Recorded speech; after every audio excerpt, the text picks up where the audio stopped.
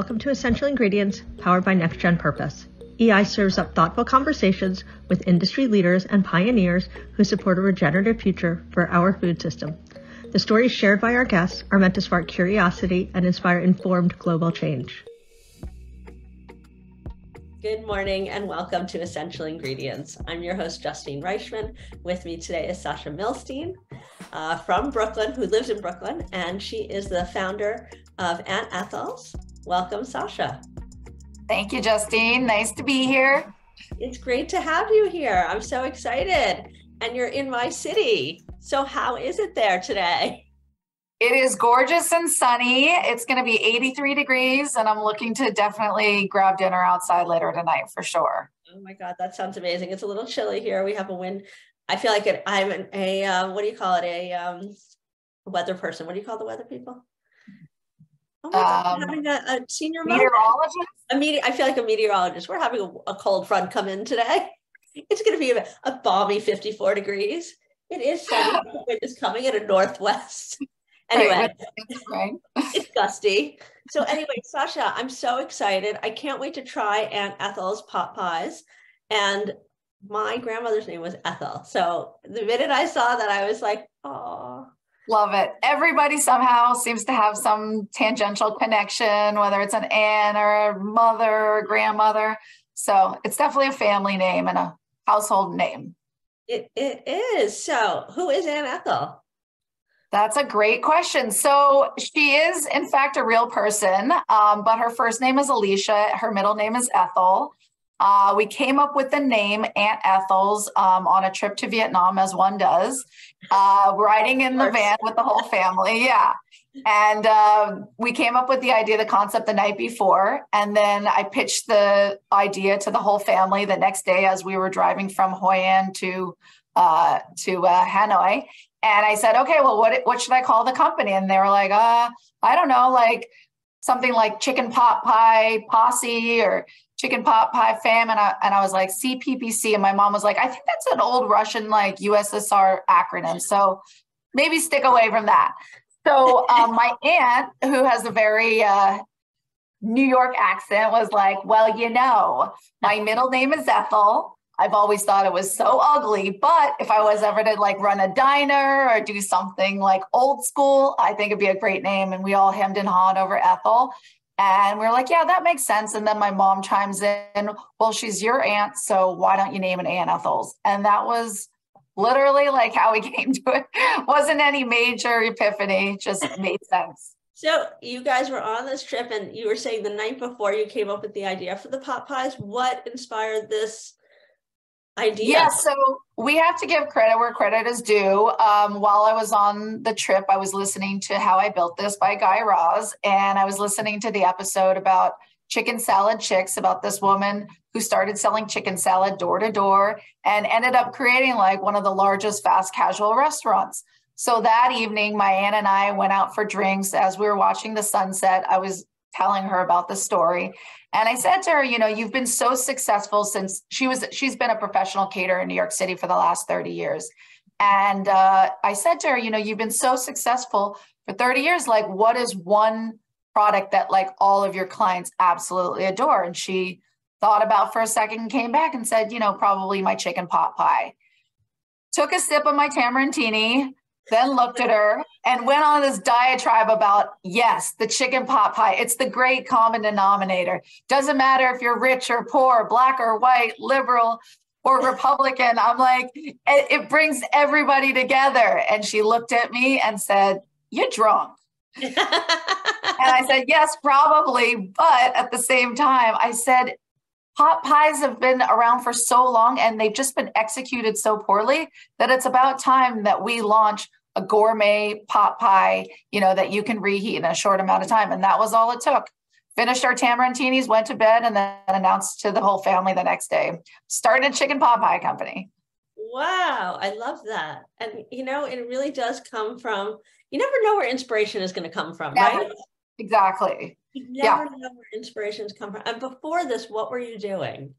So before this, I was doing sales in real estate, as well as angel investing. I got involved with 37 Angels, which is a female-run organization here in New York City. I know that one. Yeah. Yeah, it's run by Angela Lee, who's incredible. Right. And a number of years ago, some friends of mine came to me and asked me to invest in their yoga studio. And before I did that, I just did like a quick Google search as far as like what type of documents are needed, what are the what are the standards? Like, how much do you invest? What kind of equity do you take? And I realized I had no idea what I was doing. So I ended up finding out about 37 Angels, signing up for their 4-day boot camp. And after that, I couldn't stop doing it. Like, it's the women that are involved in 37 Angels are incredible. Some of them manage their family funds. Others, just worked really hard their whole lives, sort of like myself, and accumulated some assets to be able to invest in companies. And over the few years, that I did it, I ended up investing in a number of different CPG companies. And so obviously I became familiar with what that term even meant. Right. And what it took to run a company. And I was just highly fascinated by the people that ran it. I loved the industry and the community. And I didn't even think that I would ever be involved, because I thought to myself, well, who the heck am I to be a founder of a company? That takes somebody really, serious and intelligent. But, for the last 10 years, my aunt and I have always wanted to work together. She asked me for many years to take over her catering company. I have no idea how to cook. So that was just a hard no. And she then asked me to, sell her book of business, which I told her she made, a critical error by making herself her brand. So anybody she sold her book of business to, her clients weren't going to work with, because they worked with her. Right. So this was like that epiphany that went off, where I was like, wait a second, I can help essentially take over the company by taking one component of it, commercializing it, scaling it up, and then rolling out all these other products that you've had in your repertoire, for 30 years that are all tried and true, and convert this into a household brand name. And her response was, you think like such a man with your big ideas. I go, by the end of this, you're going to be telling me that I think like such a woman with these big ideas. That was so smart. So, I mean, I love that. I want to just go back to the 37. I'm sorry, remind me the name, 37 Angels. 37 Angels. So do you think that doing that little program, if you will, right, really set you up to be successful in this next venture? Or do you think, regardless, it would have been the same?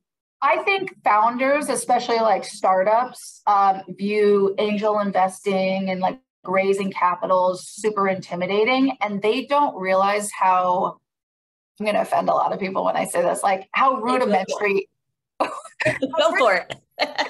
In other words, people invest based on emotion, and back it up with logic. But like, given, the way that 37 Angels was set up is Angela and 2 other people would vet 9,000 companies and condense it down to 9 companies per quarter. Okay. Those 9 companies would then go in and pitch 30, 40 angels, in a room. We would then, after hearing 7-minute pitches, we would then vote on the top 3 that we wanted to delve into. We would then, speak to the founder for an hour or 2 in a conference room. And then all of us would collectively write up a due diligence memo.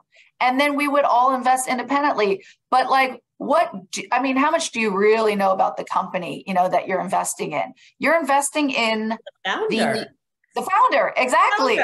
You're investing in the jockey, not the horse.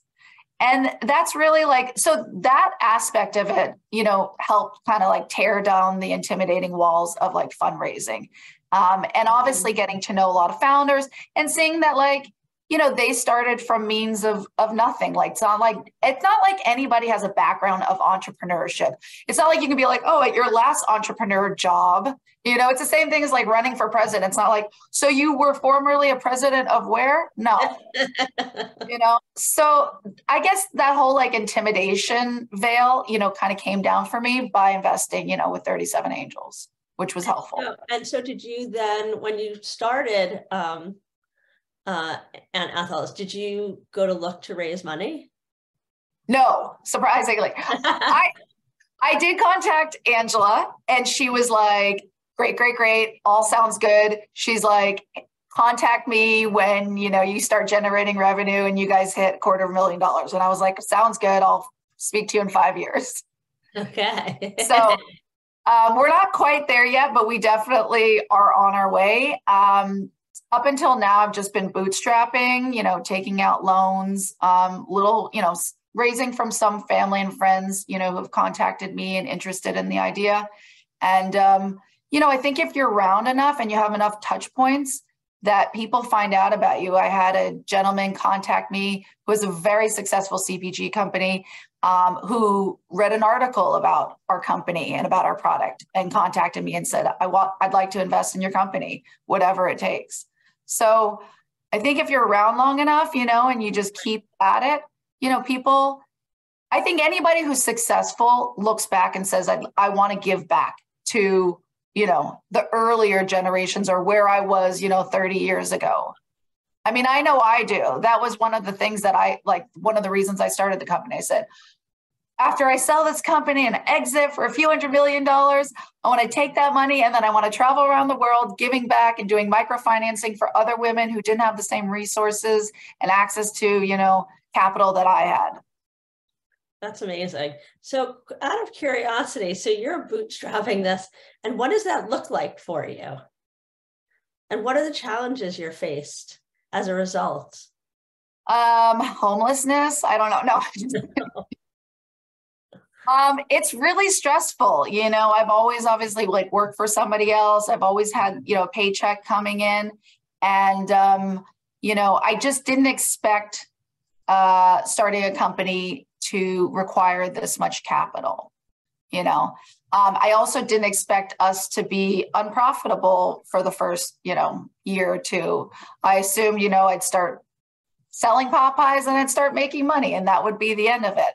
But there's a lot of costs that go into it. And also the cost of making mistakes is really high, which I don't fault myself for, but you almost need that leeway, that capital leeway to be able to make the mistakes, especially when you're young and you're small, so that you don't, make them when you're much larger and more substantial.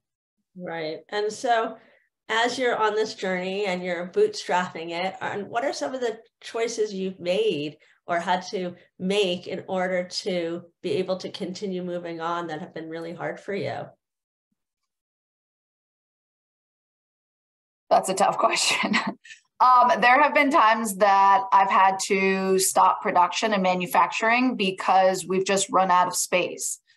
We started this company, 2-3 years ago, expecting to onboard with a co-packer. And to this day, we still do not have a co-packer in place. I didn't realize the challenge of, onboarding with a co-packer, finding that co-packer. It's sort of like, finding that glass slipper.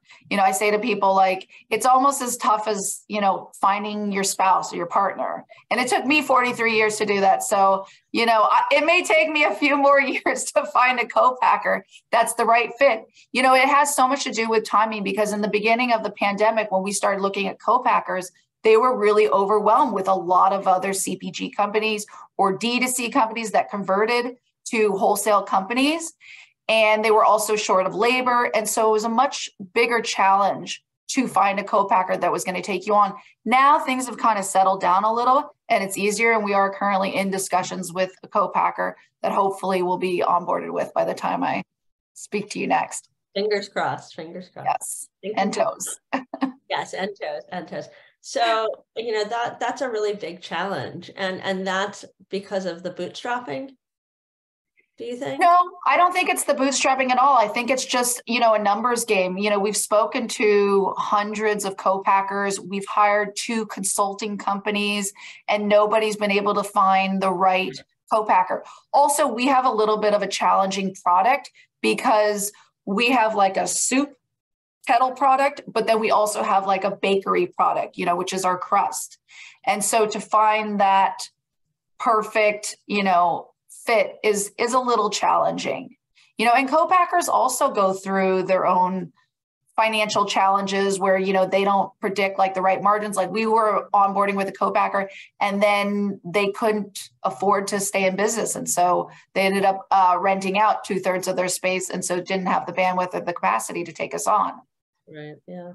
So I'm curious, I just want to change directions for a minute. Talk to me about the ingredients. Yes. So that's been really the easiest part of this whole entire this whole journey, is that the product itself has been around for 30 years. So my aunt back in the 80s worked for a company called Word of Mouth, and it was sort of the predecessor to Cinderella. Most New Yorkers, especially if you lived on the Upper East Side, would go there. They would always get like salads and pastas and, hot entrees and whatnot. And a few years into it, the owner unfortunately passed away suddenly.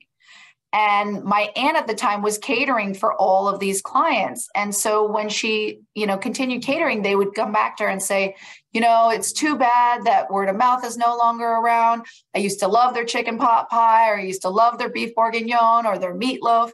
And she said to them, well, actually, I have all the recipes. And that's how she started doing like a whole retail line.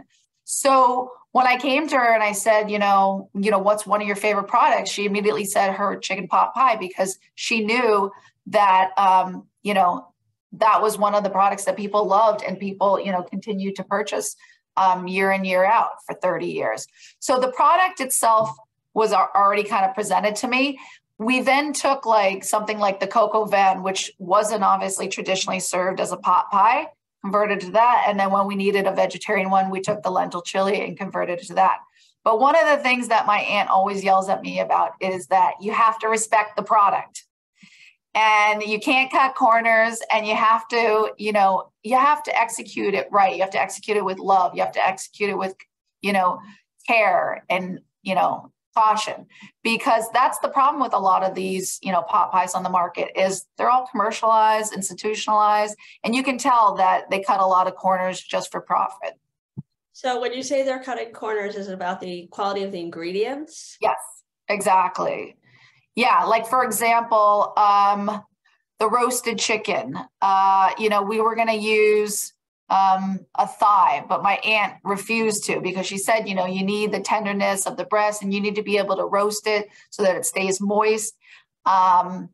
What's another thing? Oh, the leeks. I was like, why would we need leeks when we have onions?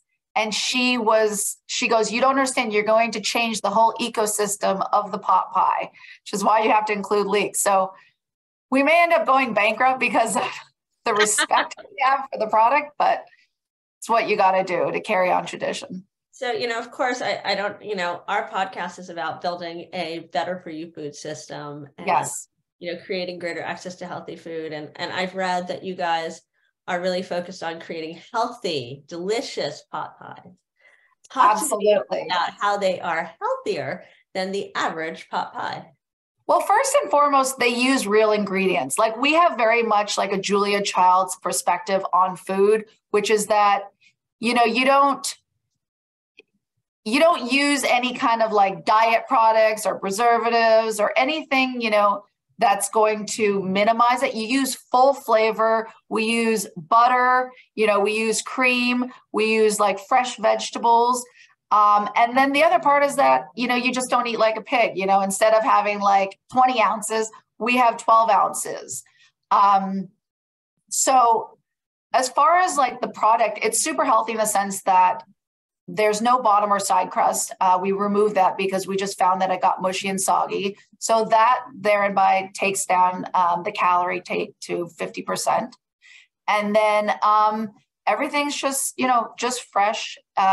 Chicken is hand pulled. We use garden fresh veggies, and the puff pastry is, made with real butter. And I'm curious, is it organic or it's not organic? Or so it is all organic. We just haven't gotten the organic certification yet. That's very expensive. Yes. And we were waiting to do that till we onboarded with a co-packer as well. And how does that impact the co-packer you choose? Is that making it more difficult to find a co-packer that, deals with organic for you? Yeah, I mean, first and foremost, they need to be USDA certified. Once we get through that, then it just becomes a matter of, whether or not we want a gluten-free certification, do we want an organic certification? And that's something that we can work on specifically with the co-packer. In other words, even if they're not an organic certified co-packer, we can order whatever ingredients we need to make it organically certified. Okay, so that does not impact it. And do you guys have a gluten-free option? We do. So Great. The lentil. Can I get that? You're going to get all of them, regardless if you eat them or give them to your friends. As Florence Fabricant from the New York Times said, they're so good that I could serve them at, dinner parties. Okay, so, can't wait. So the lentil chili, we actually, we inadvertently made it gluten-free only because when we started selling the lentil chili, people came back to us and said, look, I understand why it's a lentil chili, but why is it a lentil chili pot pie? And we were like, well, what else would you like to see with it? And they said, tortilla strips or pita chips. So we ended up actually making it with tortilla strips. Oh, and that's how it's served today. That's great. I lived in Mexico City for 2 years. Oh, nice. I always love tortilla chips and chilaquiles and anything that you can integrate with that. So yeah, that's great. So you guys have been around since, what was the date that you guys launched? So we officially launched in January of 2022. No big, launch date, just me in my Subaru delivering to the first grocery store. So you've been around now, so it's still new. And so what are you looking at in the next couple of years? How do you see the trajectory going for Aunt Ethel's? Hopefully we'll be building a pot pie empire, and every single person and their mom will be eating our pot pies. No, I mean, I think when I got into this, I assumed that I would have exited, in 3 years' time. Now I realize that overnight success comes, in the form of 10 years in the making. And so, I've learned to kind of limit my, my expectations, and just to learn how to grow the company cautiously and methodically and slowly. So in the next few years, obviously we want to be with at least one, if not two co-packers in order to be able to source and scale the whole country.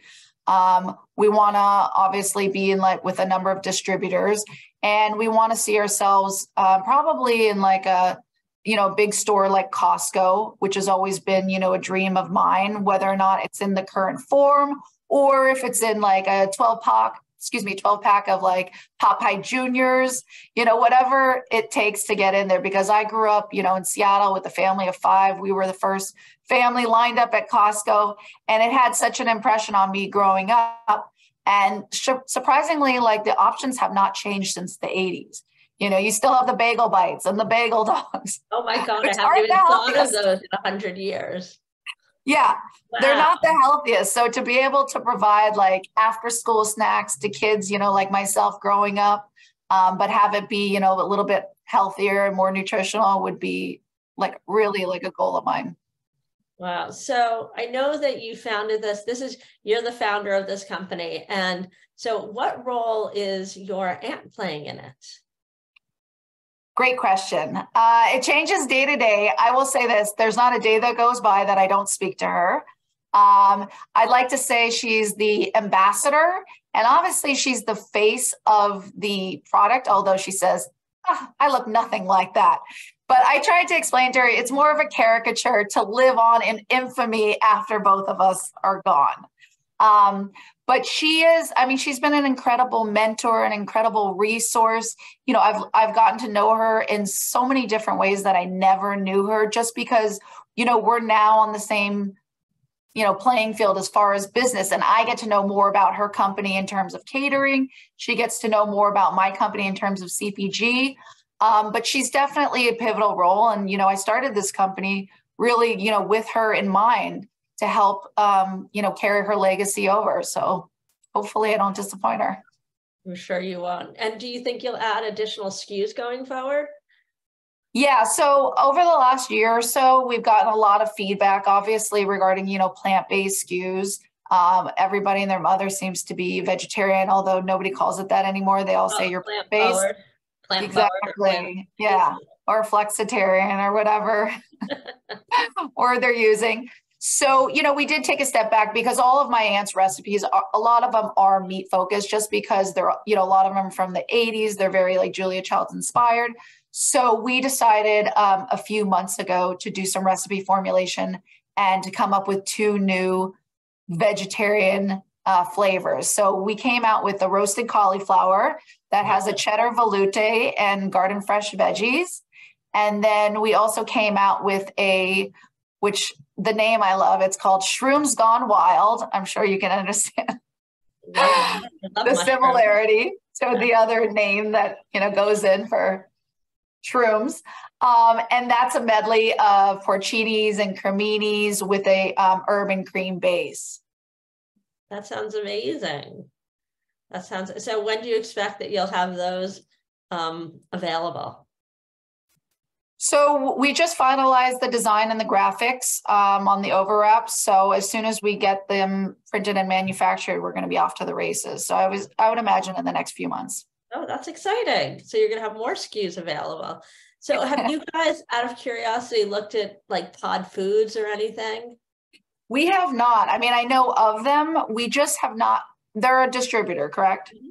Okay. Yeah, we're not ready to onboard with a distributor, specifically because we just don't have the production levels to support that.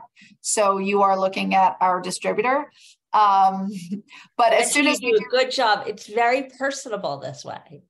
Exactly. But that's the thing is like, you have to really understand what it takes in every position of the company, So I love like putting the cases, in the back of my car, driving them over, talking to, Luis or, Ruben, or whoever's the salesperson there, helping them merchandise it, helping them figure out where it's going to be on the shelf, hearing about their family, catching up with them. So it's all part of the building blocks. Yeah, it establishes great relationships for you to be able to then move forward.